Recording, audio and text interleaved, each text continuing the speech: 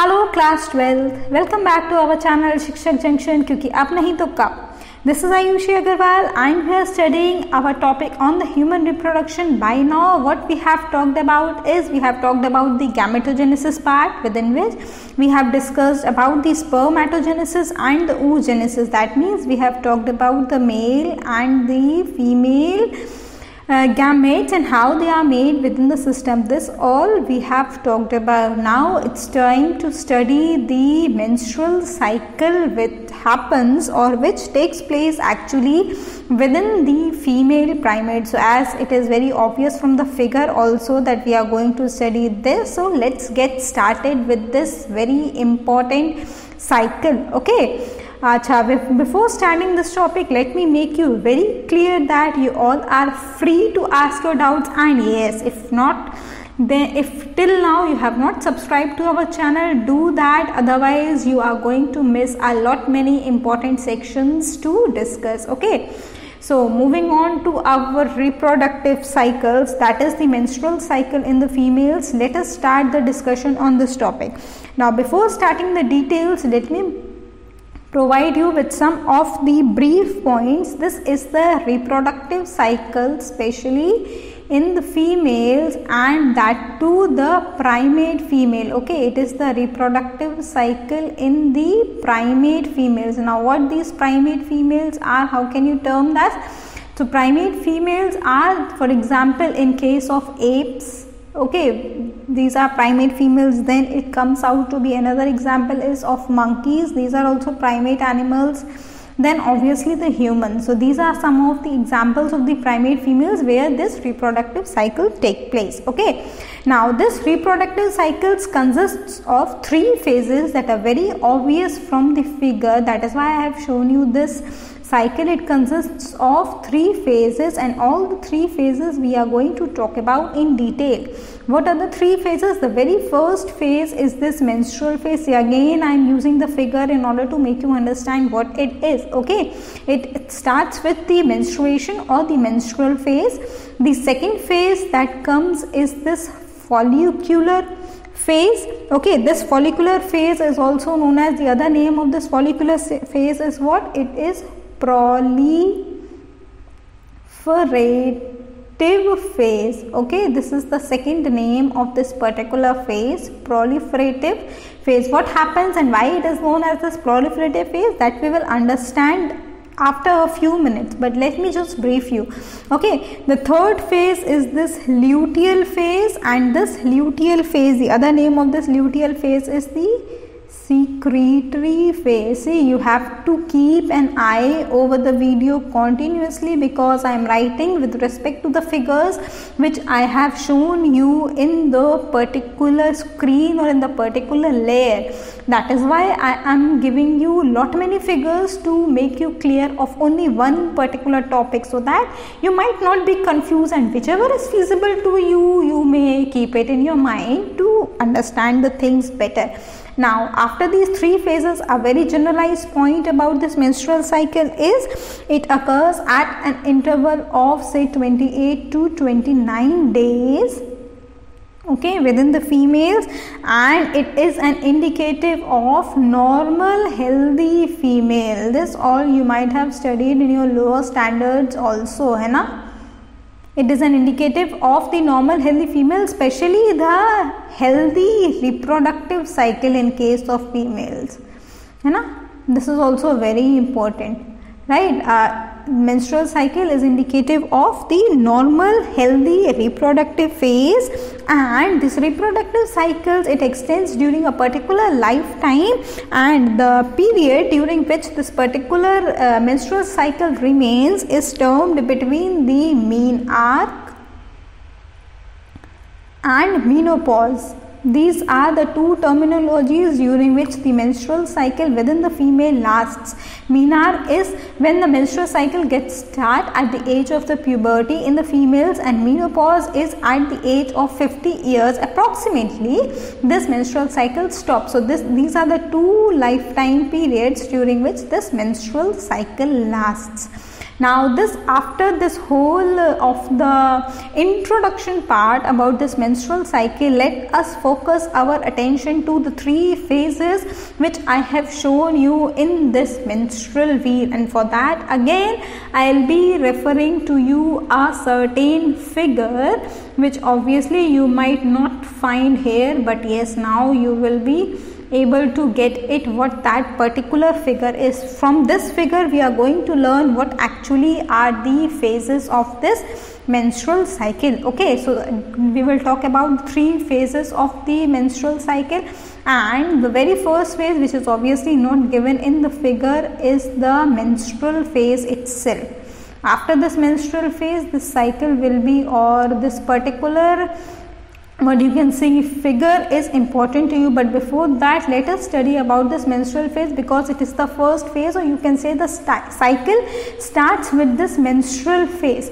So the menstrual flow occurs and it lasts for approximately 3 to 5 days. Okay, now why this flow happens, it is due to the result, or it results due to what? Due to breakdown of the endometrial lining of the uterus. Endometrial uterus lining breaks down and then it comes out in the form of the menstrual flow. Now what this endometrial uterus lining is, we have already talked about when we have discussed our female internal organs in the detail, or female reproductive system in detail. There I have talked to you in detail about this endometrial lining. Okay, so when the breakdown of this endometrial lining occurs and the blood vessels comes out in the form of liquid, then we say it is the menstrual phase, and it lasts for about 3 to 5 days within the normal human or within the normal females. Okay, now this menstrual phase, it occurs when the released ovum, we all know what ovum, releasing of ovum is. It is actually the ovulation part that I will talk about when we will discuss the follicular phase in detail.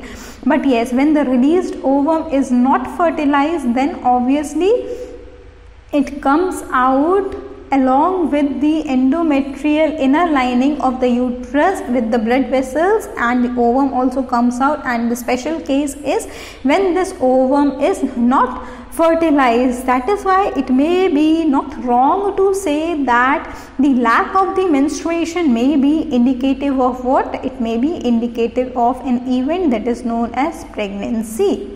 Okay, because then the ovum gets fertilized and then obviously the inner lining of our uterus will not come out as a menstrual flow. Other than that, this is not the heart and soul symptom key. If menstruation is not happen, this is only the certain case. It might be possible during the stress conditions also. Okay, during the stress conditions also it might be the condition that may happen, or during the severe health problems also this may be the cause. So this is not the 100% reason, but yes, there are some other health issues during which this menstrual phase or this menstrual cycle gets abrupted. Okay, so this is the first phase. Now talking about the second phase, that is the follicular phase. Okay, as I have told you from the menstrual wheel also, this is the follicular phase that we have to discuss now. Now this follicular phase is very apt and clear from this figure itself. What it is, that we will try to understand from this figure only. Okay. So now to study the follicular phase in detail, let me again clean the screen and we will now solely focus on this particular figure. See, before discussing this follicular phase, you have to get back to the previous lectures which I have already explained you in detail. What happens during the ovulation part, I have already explained you. Just try to remember with the whatever I am writing here. Okay, what happens is the primary follicles are formed within the ovary. We have talked about this, right? So the primary follicles in the ovary grow and they become mature to form what it is known as the Graafian follicle. Just remember the terminologies from the previous lectures which you have already studied on the channel. If not, just you have to study, there is no other option.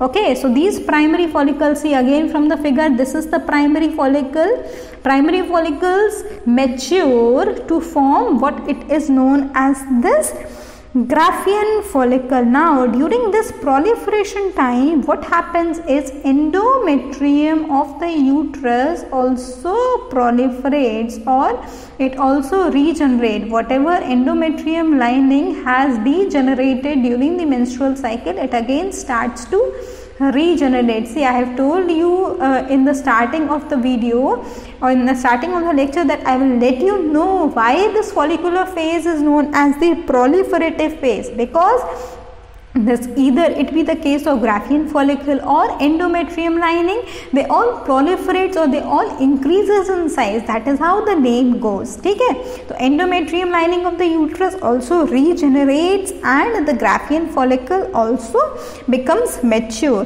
What happens during this time is the changes in the uterus and the ovary. See, this is the changes in the uterus and as well as in the ovary. Why? Because the primary follicle is getting matured. So this uterus and ovary undergoes certain changes due to the release of hormones through the two systems. And what are these two systems? These are the pituitary gland in the body as well as the ovarian hormone. It is a joint venture of our endocrine system and our reproductive system that the hormones get released during this follicular phase, which in turn leads to the ruptured follicle or the ovulation process. Now, in order to make you understand of the hormones system, we will try to relate this particular figure with yet another figure, and for that I just have to